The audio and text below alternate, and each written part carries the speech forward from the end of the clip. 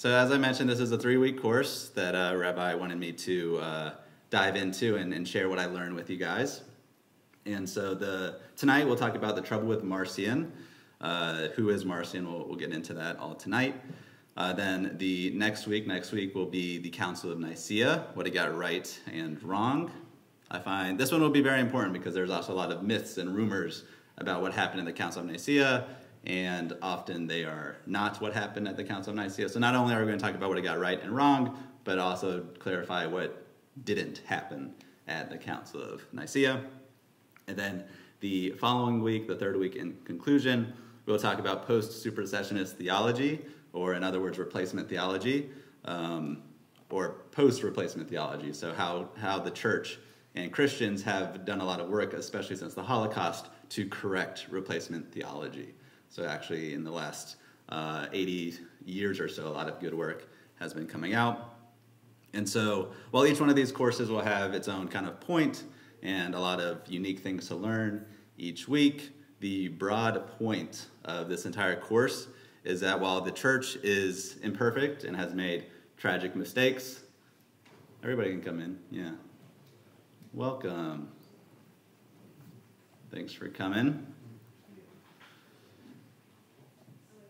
So the broad point of each 3 of these classes that I kind of hope that the combination of these 3 classes make the point that while the church is imperfect and has made tragic mistakes throughout history, which we're all very aware of, we should appreciate the church for upholding the Tanakh and the whole New Testament as scripture, for defending the deity of Yeshua for millennia, and working on correcting replacement theology.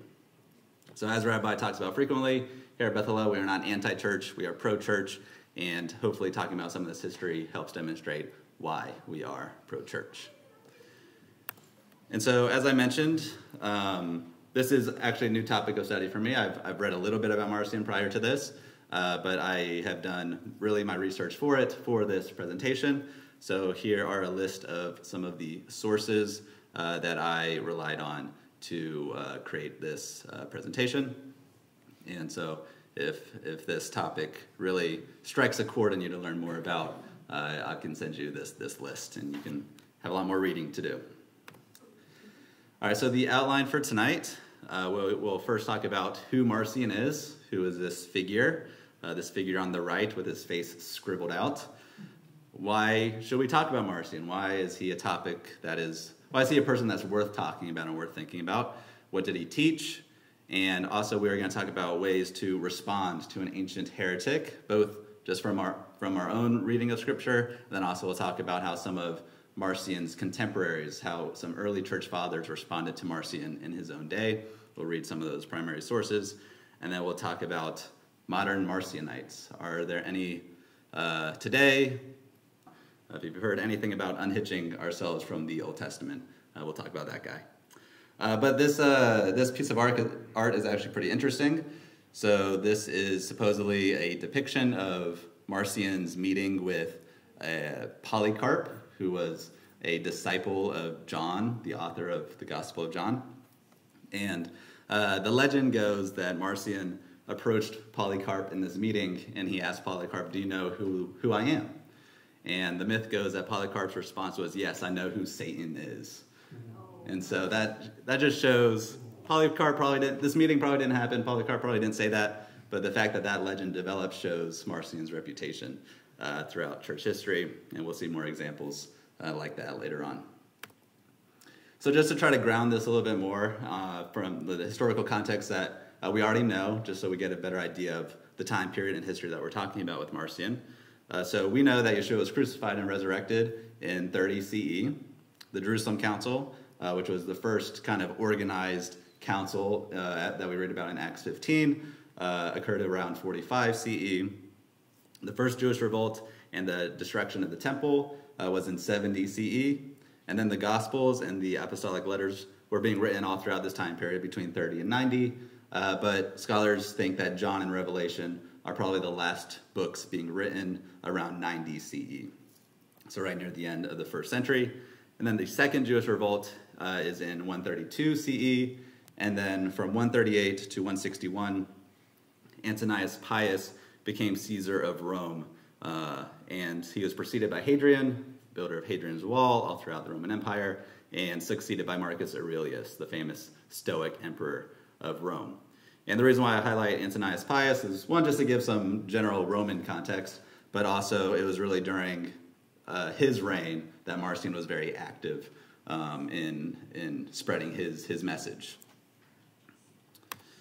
All right, so who is Marcion? So he was born sometime between 100 and 110 CE and died around 160 CE.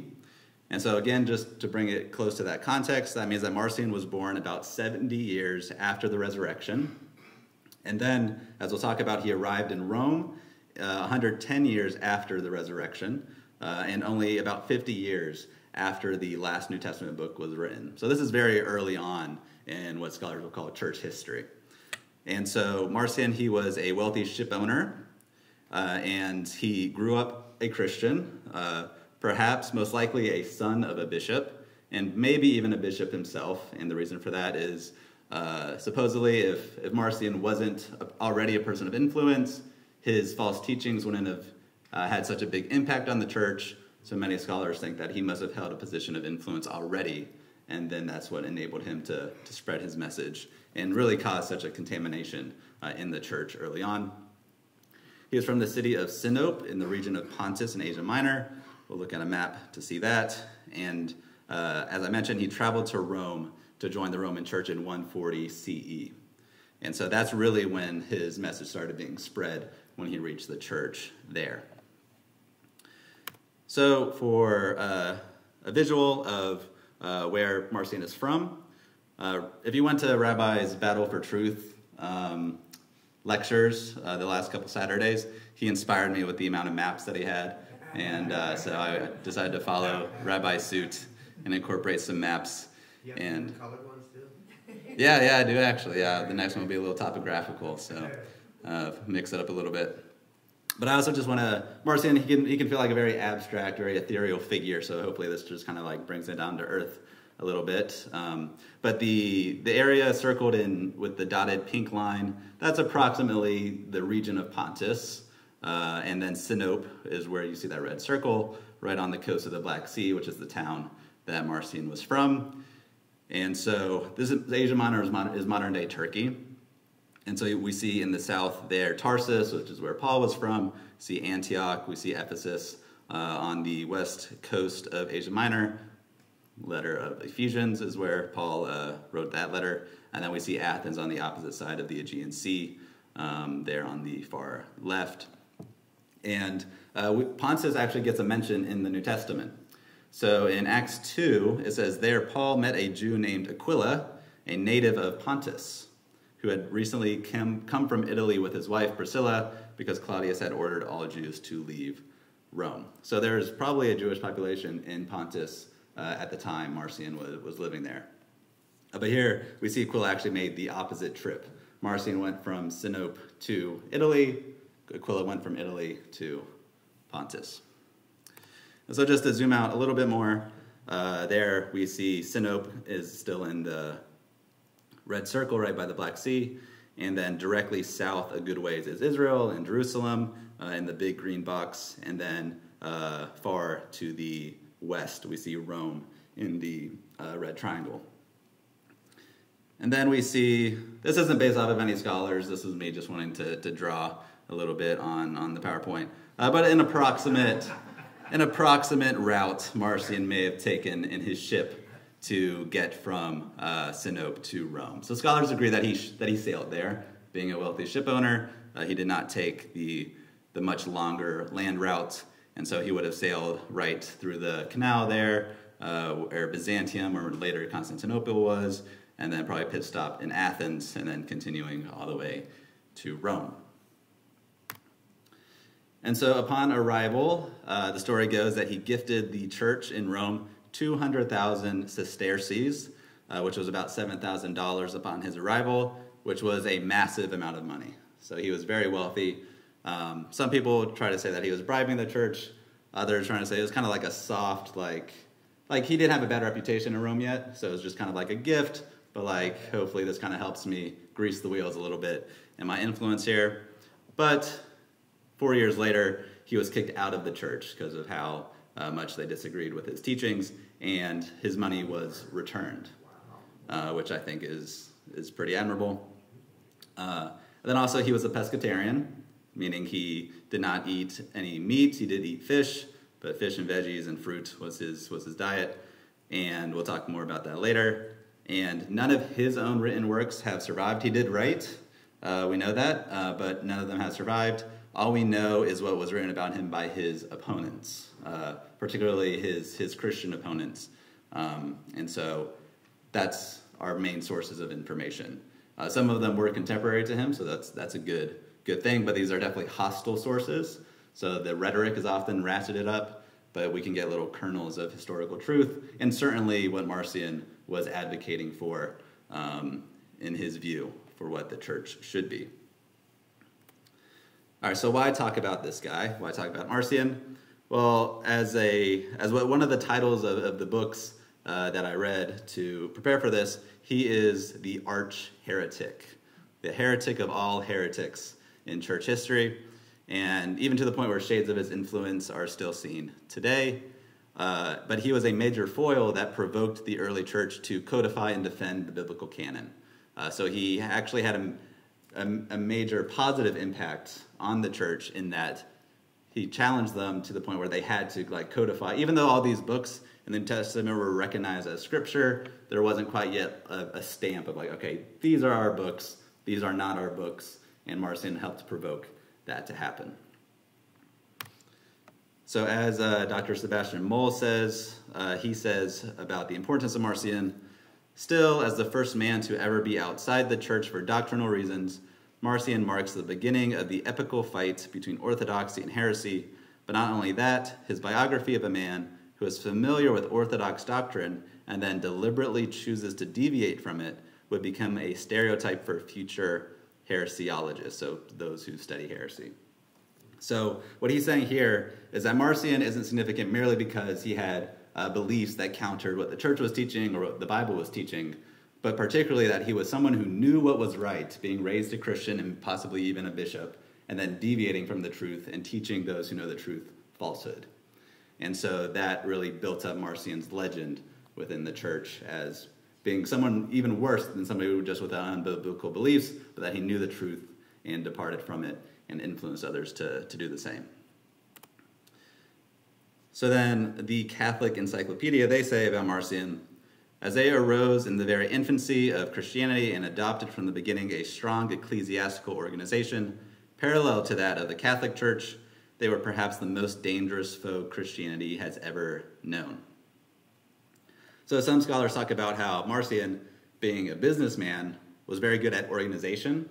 And so not only was he a charismatic figure who, and people were buying into his ideas, but he was a very good organizer. So he was essentially a really effective activist and was able to organize a parallel church to the Orthodox Church, to the Catholic Church, as the Catholic Encyclopedia puts it, in a manner that was very effective.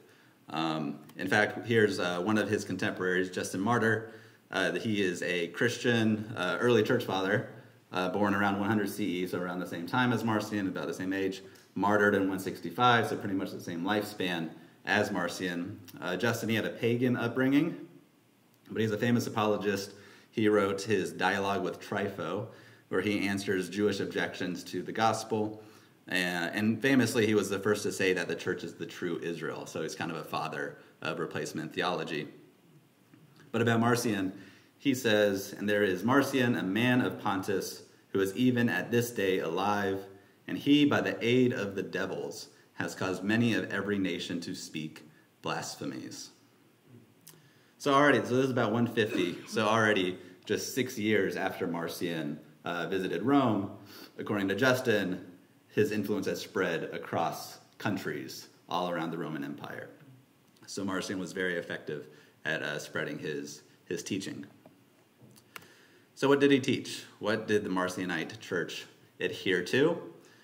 So they were pescatarian, like Marcion was, and this will be explained by the theology that was being taught, which we'll talk about.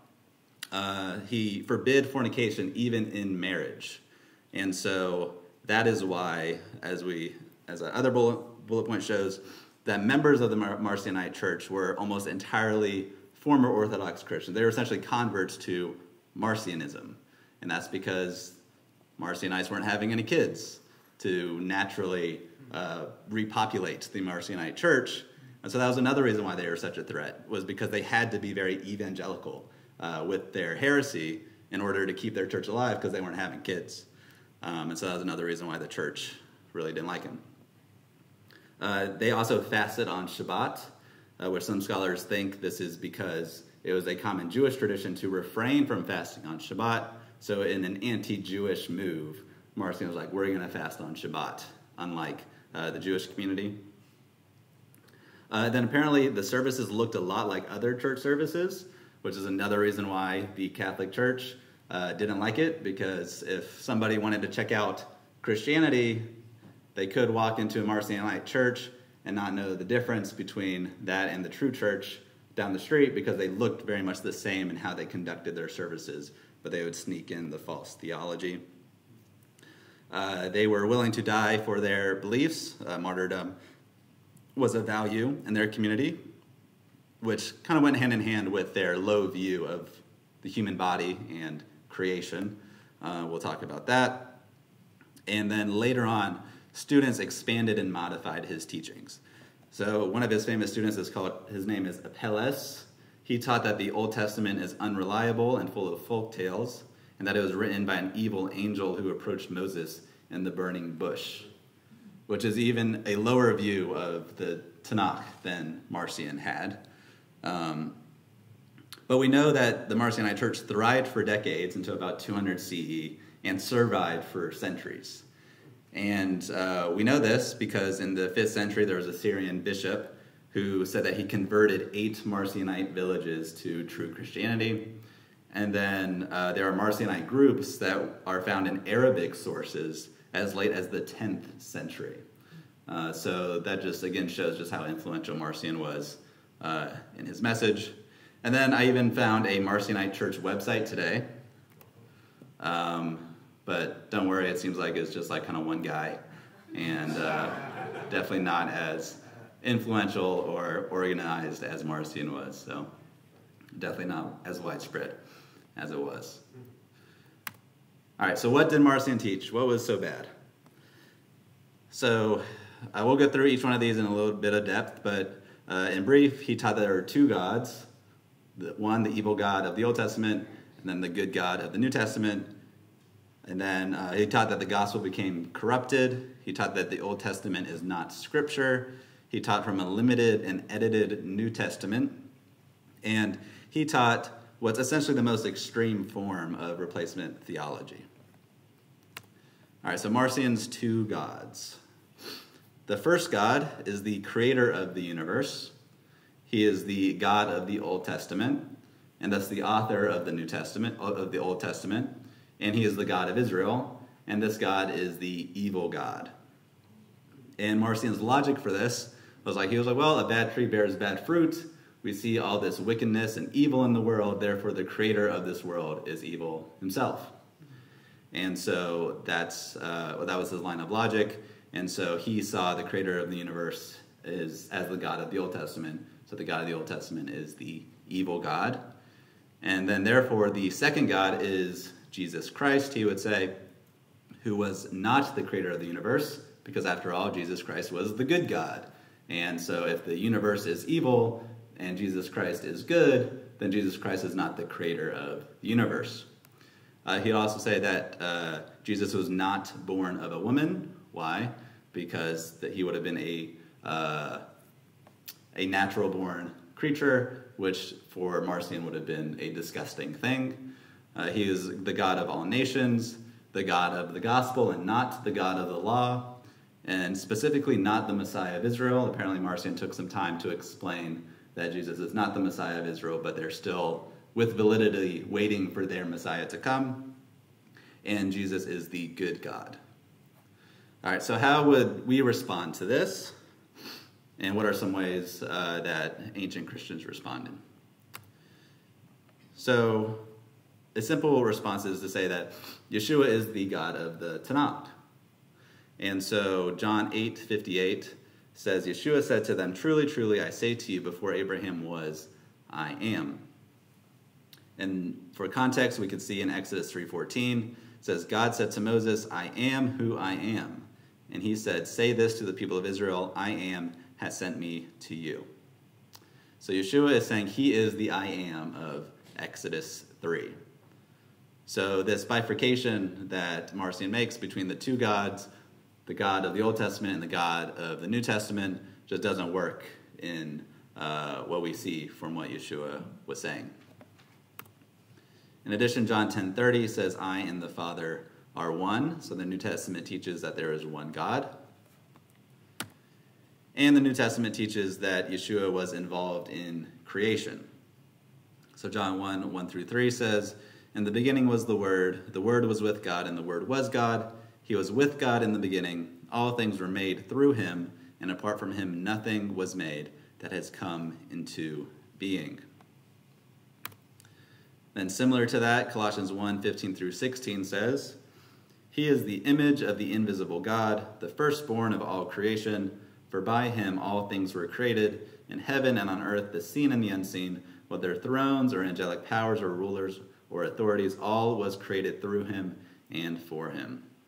So there it clearly says, for by him all things were created.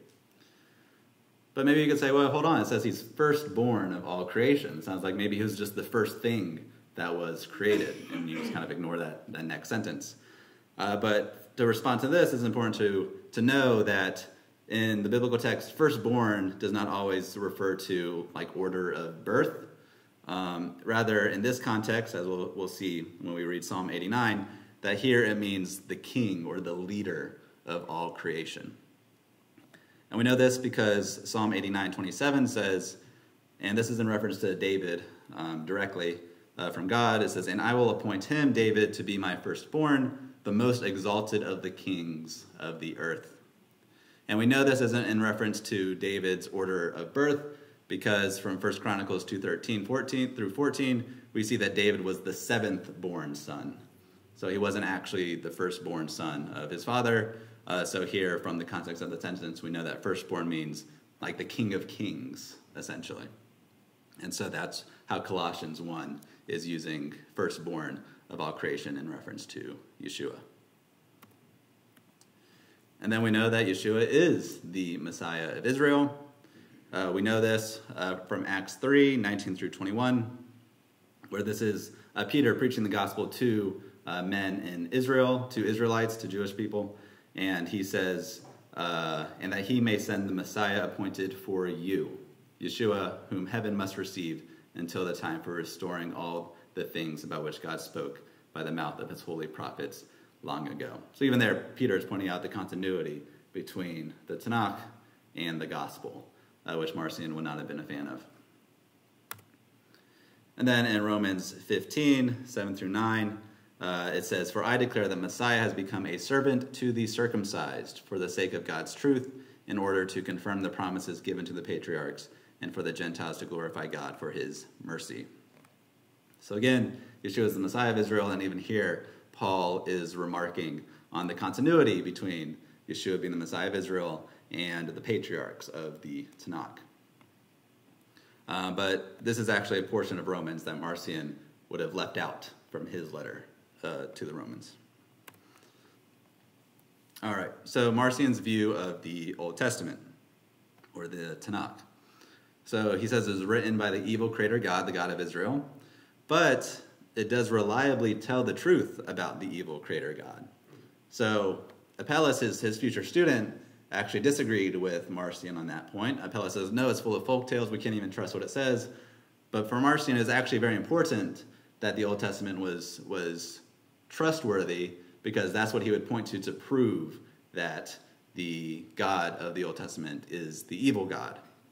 So while it was in Scripture for him it was a necessary source to show his evil God, good God theology.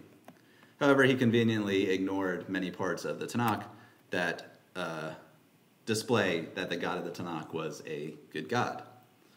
So famously, Exodus 34:5-7 includes this: the Lord, a God merciful and gracious, slow to anger, and abounding in steadfast love and faithfulness, keeping steadfast love for thousands, forgiving iniquity and transgression and sin, which the Tanakh repeatedly displays in God's treatment not only of Israel, but of the nations in withholding judgment and giving steadfast love to all throughout the text.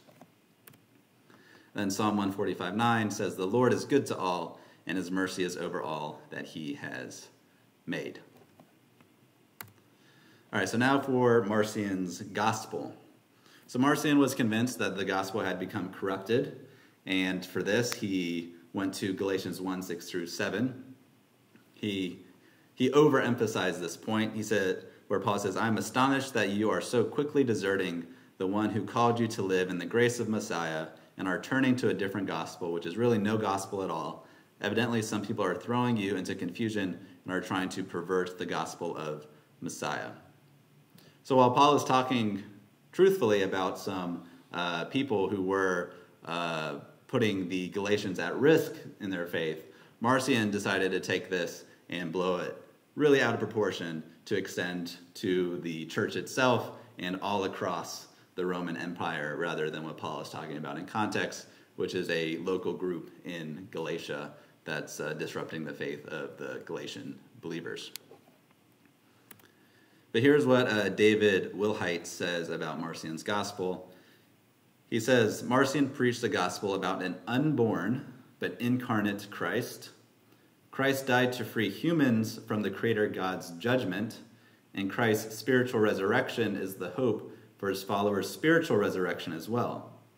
In other words, the body, whether it be Jesus's or ours, is neither here nor there. The point is to save the soul." So for Marcion, the gospel is not Messiah died and rose again into a physical resurrection to save us from our sins. Marcion's gospel was that we are saved from the Creator God's judgment, and that it's not, we don't receive a resurrected body. Physical body is merely our soul that's saved from our physical body. So for Marcion, physicality was an evil thing, and our souls had to be set free from that, which is obviously in contradiction to how the gospel is talking about Yeshua's own resurrection being the first fruits of the physical future resurrection of the dead, where we receive physical resurrected and perfected bodies. So he definitely had a different gospel than what was preached in the New Testament. But that's why he had to modify the New Testament. And so he had a limited and edited New Testament. So sorry if the text is a little small there. But his Bible consisted of no Tanakh, obviously. And as far as the Gospels go, he only had an edited Luke and then 10 edited letters of Paul. So no Revelation, no 1st, 2nd Peter, no 1st, 2nd, 3rd John. And he modified all this stuff.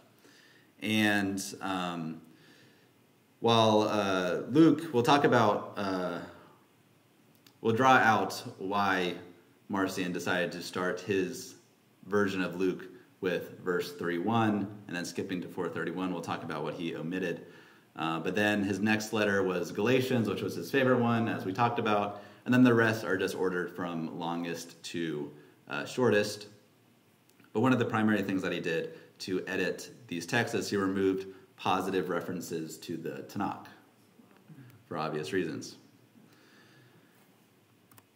So Dr. F.F. Bruce says this about Marcion's first Bible.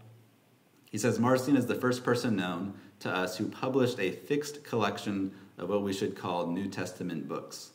Others may have done so before him. If so, we have no knowledge of them. He rejected the Old Testament as having no relevance or authority for Christians.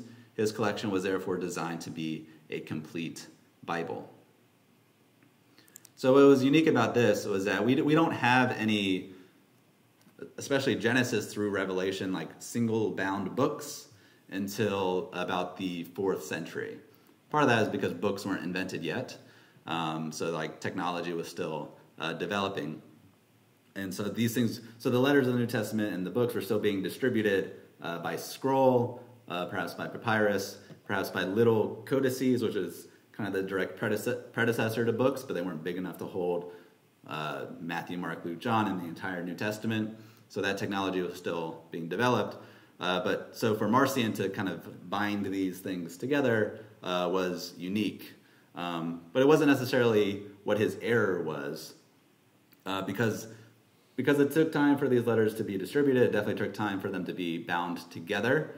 So Marcion's error wasn't necessarily that he had a collection that was just Luke and some letters of Paul, but especially that he modified and edited them and then rejected the Old Testament as included as scripture. Those were his most egregious errors.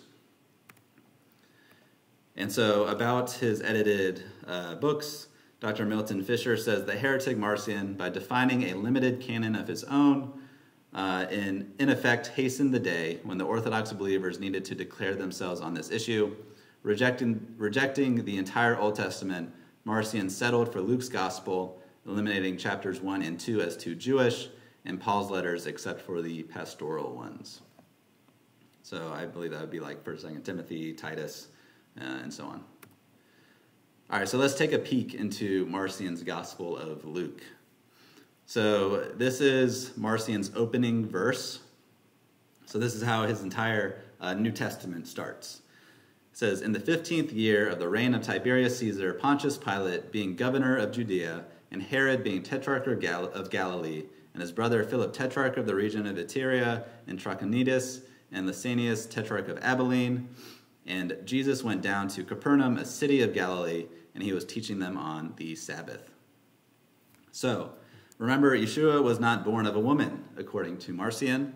So he skips the birth narrative of Luke's gospel. He essentially portrays Yeshua as just kind of poofing into the world. Like, okay, in the 15th year of the reign of Tiberius, boom, Jesus is teaching in the synagogue.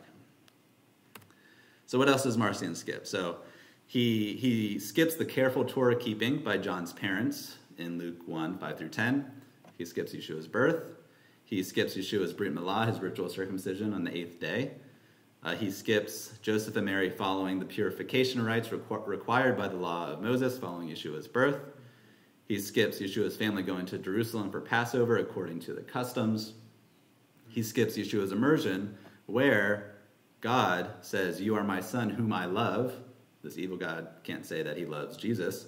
"With you I am well pleased." And then he skips Yeshua's genealogy, obviously, because Yeshua was not born of a woman and hence doesn't have a genealogy. And he skips Yeshua preaching in the synagogue, fulfilling prophecy, which he would have had problems with because it would have shown that he was the Messiah of Israel and somebody who adhered to the Tanakh, to the Old Testament. So he had to skip all of those things.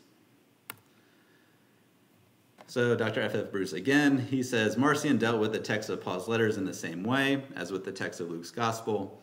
Anything which appeared inconsistent with what he believed to be authentic Pauline teaching was regarded as a corruption proceeding from an alien hand and was removed. So essentially Marcion just presupposed that he was right and read the New Testament and took out anything that would have challenged his point. And so some modifications to Paul's letters that we're aware of, according to F.F. Bruce, is that he removed Abraham as the prototype of faith in Galatians 3 and Romans 4, obviously because the way God relates to us, to humans, can't be the same in the Old Testament and in the New Testament. And in Romans, he did not include Romans 1:19 through 21, 3:21 through 4:25, did not include Romans 9 through 11, except for some select verses, and omitted everything after Romans 14:23. So just as an example, one of the things he skipped in Romans is Romans 3:29 through 31, which says, "Or is God the God of Jews only? Is he not the God of Gentiles also? Yes, of Gentiles also, since God is one. Who will justify the circumcised by faith and the uncircumcised through faith? Do we then overthrow the law by this faith? By no means. On the contrary, we uphold the law." So who wants to take a shot at why Marcion has a problem with this? Because it tied the Jews and it made them part of Yep. Includes Jewish people as being subject to faith in the Messiah. Yep. One God. That's true, one God. The law. And the law. So in this small cluster of verses, Marcion's teachings are pretty much all refuted. So he just took it out. And then he skips Romans 9 through 11, which there we see Yeshua is the Messiah and is from Israel, quote, according to the flesh. So he didn't like that. And of course, throughout these chapters, there's a constant appeal to the Tanakh. According to NIV cross-references, Paul appeals to the Tanakh 33 times. So that's just too much for Marcion. But he did keep Romans 10, 1 through 4. Why is that? It says, for Messiah is the end of the law, for righteousness to everyone who believes. So he obviously understood this as Messiah he terminates the law. The law is done, thank goodness, because it was so bad and evil. But we know the Greek word there is telos, which is better understood in this context as goal. So we should understand as for Messiah is the goal of the law for righteousness to everyone who believes. So it's not a termination of the law, but a fulfillment of. All right, so now Marcion's replacement theology. So for Marcion, Yeshua is the good God of the world who replaced or even conquered the evil creator God of Israel. And the Old Testament is not scripture, it's just a book reliably showing how evil the creator God of Israel is. So about this, David Wilhite says, Marcion's Marcionism is his teaching that in Christ someone or something has surpassed and replaced the God who created the world and who called Israel. Marcion's heresy is supersessionism. So I actually thought this was a really interesting accusation that Professor Wilhite makes, in that Marcion's ultimate heresy is replacement theology. And it's really replacement theology to the most extreme form.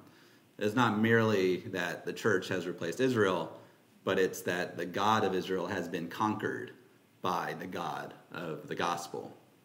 And so it's really the most extreme and most egregious form of replacement theology that there is. For David Wilhite to call that out as supersessionism, I think is very astute and something to keep in mind. But what's very fascinating, though, is as we know, replacement theology led to a lot of actual violence against Jewish people throughout church history. But it seems like that wasn't the case for Marcion. So despite him having the most extreme version of replacement theology, there's really no evidence of his hating or mistreating Jewish people while he was alive. In fact, he is one of the few people who did not blame Jews for the death of Yeshua. It seemed like he was just really focused on who he had a bone to pick. He was just really hateful of the evil creator God who authored the Old Testament, and he just put all of his energy into attacking that God. Of course, he thought Judaism was inferior, but he did not blame the Jews. In fact, he may have even had a level of sympathy for them in that they had to be in a relationship with this evil God of the Old Testament. And he actually ultimately blamed the evil creator God for the Jewish people's plight to be in relationship with him. All right, so how did early Christians respond? So we've already talked about some of it. So his own father potentially kicked him out of the church there in Sinope in Pontus in modern-day Turkey. Rome kicked him out of the church in 144 CE and returned his large financial gift. Justin Martyr and Irenaeus were contemporaries of Marcion and quickly wrote refutations against his teachings that were widespread. And Tertullian, a generation after, continued to combat Marcion, who wrote 5 books against Marcion. And they always defended the Tanakh as scripture. So they did incredible work to defend the Old Testament as God's word and as Yeshua being the God of the Old Testament. And they eventually codified and recognized New Covenant scriptures as a collection of books and set limits as to, like, all right, these are our books and we're going to authoritatively preserve them as such, including the Tanakh, of course, into what we still see today. So Tertullian, he was really the most influential in stamping out Marcionism after Marcion died. So Tertullian was born about 160 CE, so about the year Marcion died. Tertullian was born. He was the son of a pagan centurion. He was a lawyer or legal expert of some sort. He became a Christian in 197 CE and a priest in 200 CE. And he wrote 5 books against Marcion in the early 200s. And it seems like he had access to Marcion's writing. So that's one of the reasons why Tertullian is quite trusted with his appraisal, despite some obvious exaggerations about what Marcion taught. So in the very first paragraph, Tertullian says this about Marcion. He says, Marcion is more savage than even the beasts of that barbarous region. For what beaver was ever a greater emasculator than he who has abolished the nuptial bond? What Pontic mouse ever had such gnawing powers as he who has gnawed the Gospels to pieces? So that's one of the most articulate insults I've ever read.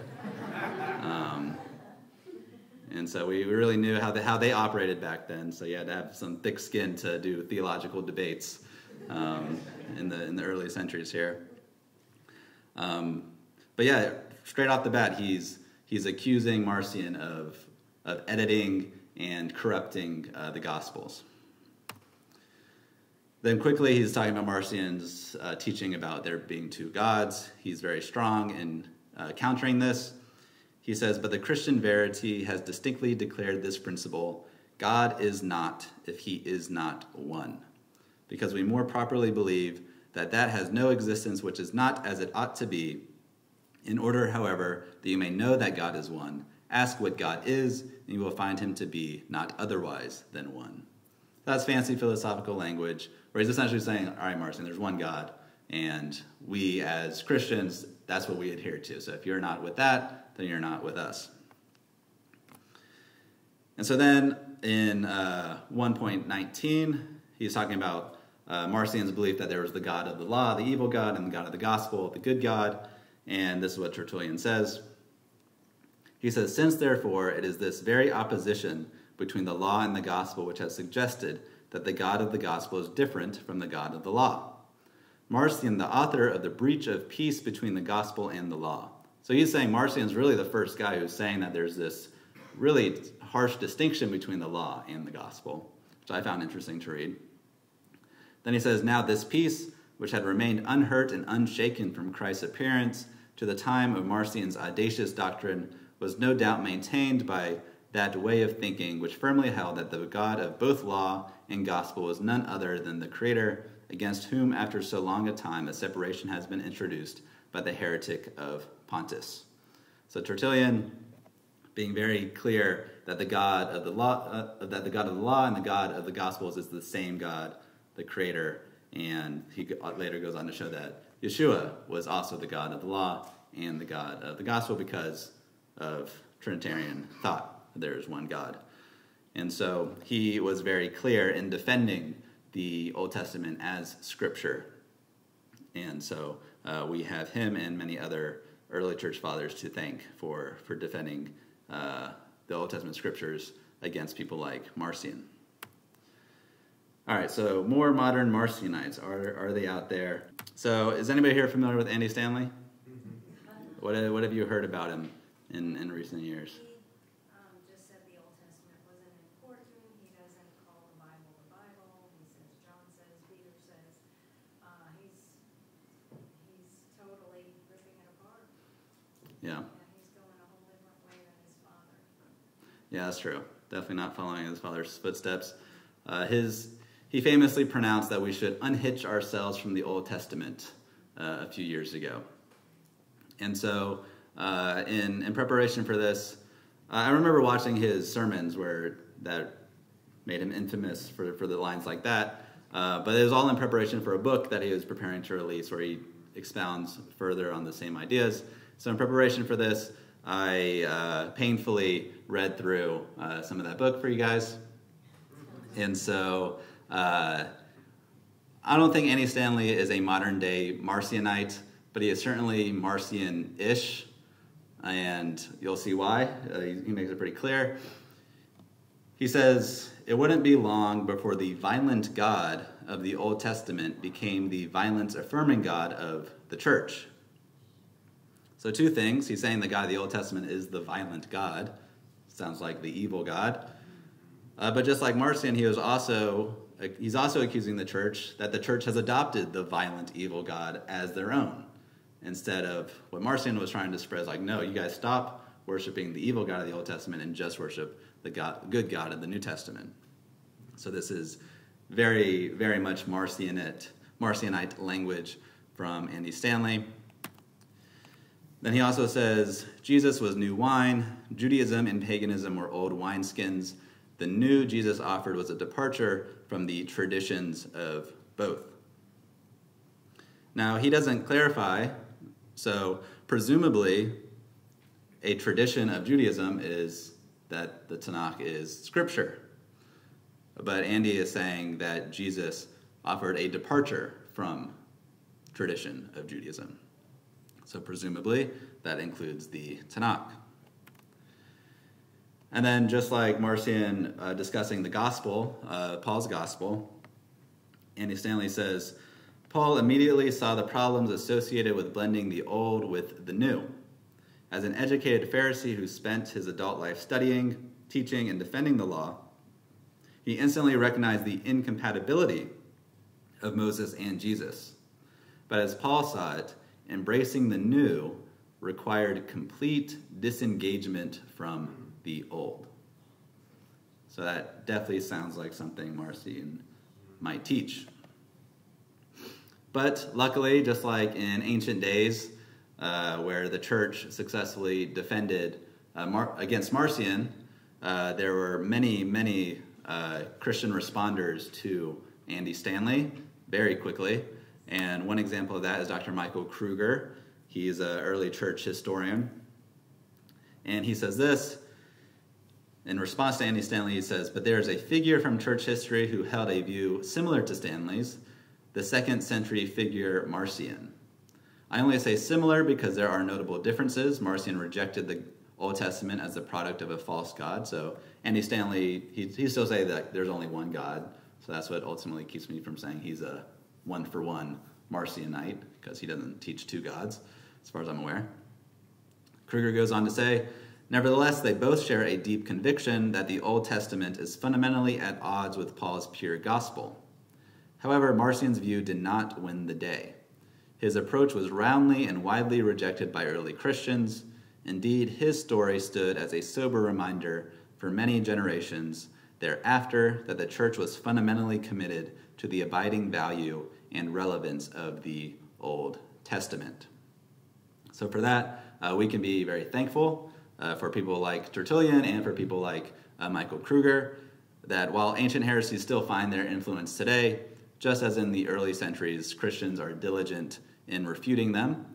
For that, we must be grateful and do our part to do the same, because as we know, Christians also miss some details that we can do our part in clarifying as well to make the counter-argument even stronger. But nonetheless, they have done a really admirable job in defending the Hebrew Scriptures.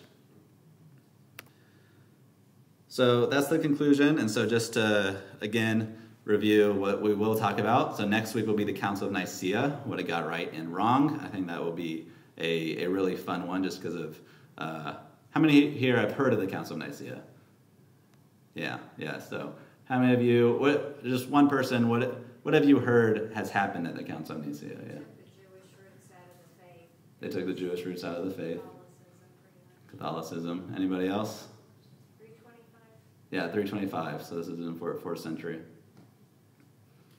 So we will learn a lot about the Council of Nicaea, including that, but also more crucially, what it got right and also what didn't happen there.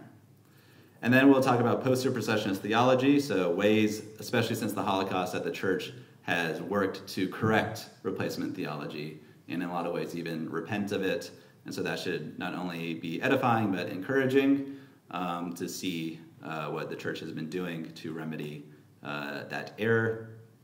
And so again, the point I hope to make throughout this whole course is that while the church is and has been imperfect and has made tragic mistakes, we should appreciate the church for upholding the Tanakh and the whole New Testament as scripture, which is what we talked about tonight. Next week, we'll talk about how the church has defended the deity of Yeshua for millennia. And then the third week, we'll talk about how the church is working on correcting replacement theology, which should all be very encouraging and should help us really be pro-church and defend the church when it is defensible. So that's it for this week, and thank you everybody for coming. Feel free to come up and ask me questions afterwards too if you have any.